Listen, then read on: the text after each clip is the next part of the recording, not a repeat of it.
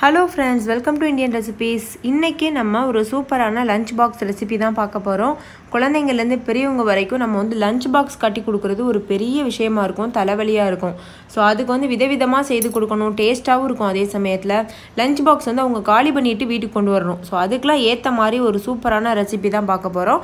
அதே சமயத்துல ஹெல்தியான ரெசிபியாவும் இது இருக்க போகுது. இந்த ரெசிபி பண்றதுக்கு ஃபர்ஸ்ட் ஒரு கடாயில ஒரே ஒரு ஸ்பூன் அளவுக்கு எண்ணெய் சேர்த்துக்கோங்க. அதுக்கு அப்புறமா ஒரு ஸ்பூன் அளவுக்கு நெய் சேர்த்துக்கோங்க.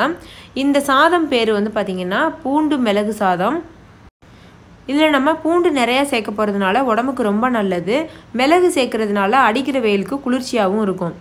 அதுக்கு அப்புறமா இதுல கடுகு, உளுத்தம்பருப்பு, கடலைப்பருப்பு, சீரகம், வரமிளகாய் இதெல்லாம் போட்டு தாளிச்சுக்கிறலாம்.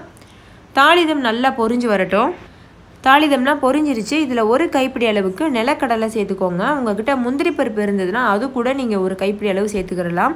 அதுக்கப்புறமா ஒரு கைப்பிடி அளவுக்கு வெள்ளைப்பூடு அதை வந்து சேர்த்துக்கோங்க. ரெண்டாக நறுக்கியிருக்கேன், தோல் உரிச்சு ரெண்டாக நறுக்கியிருக்கேன். அதையும் நம்ம சேர்த்தாச்சு. சேர்த்ததுக்கப்புறமா நல்லா வதக்கி விடுங்க. அந்த வெள்ளைப்பூடுடைய பச்சை வாசனை போயிட்டு நல்லா அது வதங்குறது வரைக்கும் நல்லா வதக்கி விட்டுக்கோங்க.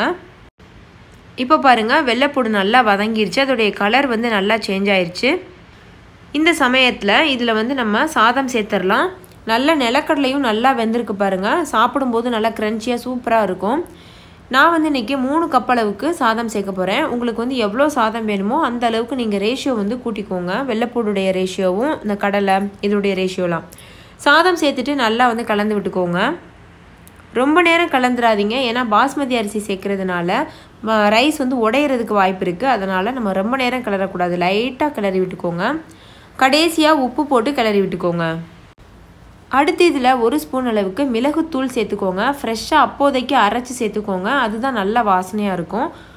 இந்த மாதிரி நல்லா கலந்து விட்டுக்கோங்க. அவ்வளோதான் ஃப்ரெண்ட்ஸ், சட்டுன்னு நம்ம தயார் பண்ணிட்டோம். கடைசியாக உப்பு போட்டு கலந்து விட்டுக்கோங்க. இது வந்து 2 நிமிஷத்தில் நம்ம வந்து பண்ணி முடிச்சிடலாம். ஸோ காலையில் அவசரமாக எதுவுமே செய்கிறதுக்கு இல்லை அப்படின்னா சட்டுன்னு நீங்கள் வந்து இதை பண்ணி கொடுத்துருங்க. இதுக்கு தொட்டுக்கிறதுக்கு ஜீரக உருளைக்கிழங்கு நல்லா காரசாரமாக செய்ய போகிறோம். இது ரெண்டுத்துக்கும் காம்பினேஷன் அடிச்சுக்கவே முடியாது, அவ்வளோத்துக்கு டேஸ்ட்டாக இருக்கும். இந்த ரெசிபி பண்ணுறதுக்கு ஃபஸ்ட்டு ஒரு கடாயை ஹீட் பண்ணிக்கோங்க. அதில் 2 ஸ்பூன் அளவுக்கு எண்ணெய் சேர்த்துக்கோங்க. அதில் 1 ஸ்பூன் அளவுக்கு சீரகம் சேர்த்துக்கோங்க. சேர்த்துட்டு சீரகத்தை நல்லா பொரிய விடுங்க. அதுக்கப்புறமா தோல் சீவிட்டு பொடி பொடியாக நறுக்கி நல்லா 2 தடவை அலசிட்டு இருத்து வச்சுருக்கேன் உருளைக்கிழங்க. அதை வந்து சேர்த்துக்கலாம். நான் வந்து இன்றைக்கி ஒரு பெரிய சைஸ் உருளைக்கிழங்கு சேர்த்துருக்கேன். சேர்த்ததுக்கப்புறமா இதை நல்லா வதக்கி விட்டுக்கோங்க. இந்த உருளைக்கிழங்குல இருக்கக்கூடிய தண்ணியெலாம் வத்துறது வரைக்கும் ஸ்லோ ஃப்ளேமில் வச்சுட்டு மூடி போட்டு மூடி வேக வைங்க. உருளைக்கிழங்குல இருக்க தண்ணியெலாம் வத்துனதுக்கப்புறமா 1 ஸ்பூன் அளவுக்கு மிளகாத்தூள், தேவையான அளவு உப்பு, கொஞ்சம் போல் மஞ்சள் தூள் இது எல்லாத்தையும் நம்ம சேர்த்துக்கிறலாம். நீங்கள் குழந்தைங்களுக்கு கொடுக்க போகிறதா இருந்தால் மிளகாத்தூளை மட்டும் விட்டுட்டு மஞ்சள் உப்பு மட்டும் போட்டு கலந்து விட்டுக்கோங்க. அதுவே ரொம்ப சுவையாக தான் இருக்கும். இப்போ இதை நல்லா மிக்ஸ் பண்ணிவிட்டு மறுபடிக்கும் மூடி போட்டு மூடி லோ ஃப்ளேமில் வச்சு ஒரு 5 நிமிஷம் வேக வைங்க. இப்போ 5 நிமிஷம் ஆகிடுச்சு. நம்மளோட ஜீரக உருளைக்கிழங்கு நல்லா மொறுமொறுப்பாக சாஃப்டாக சூப்பராக தயாராகிடுச்சு. இது இந்த பூண்டு மிளகு சாதத்துக்கு சூப்பரான காம்பினேஷனாக இருக்கும். இப்போ நம்ம டிஃபன் பாக்ஸ் ரெடி பண்ணிடலாம். ஃபஸ்ட்டு குட்டி பாக்ஸில் நம்ம உருளைக்கிழங்கு வச்சிடலாம். அடுத்து நம்ம செஞ்ச பூண்டு மிளகு சாதத்தை வச்சிடலாம். அவ்வளோதான் ஃப்ரெண்ட்ஸ், சட்டுன்னு நம்ம தயார் பண்ணிட்டோம். ஸோ நீங்களும் ட்ரை பண்ணி பாருங்கள். இது ரொம்ப ஹெல்த்தியான ரெசிபியும் கூட. குழந்தைங்களுக்கு வந்து அதிகமாக பூண்டு சேர்த்துக்கிறது ரொம்ப நல்லது, பெரியவங்களுக்கும் தான்.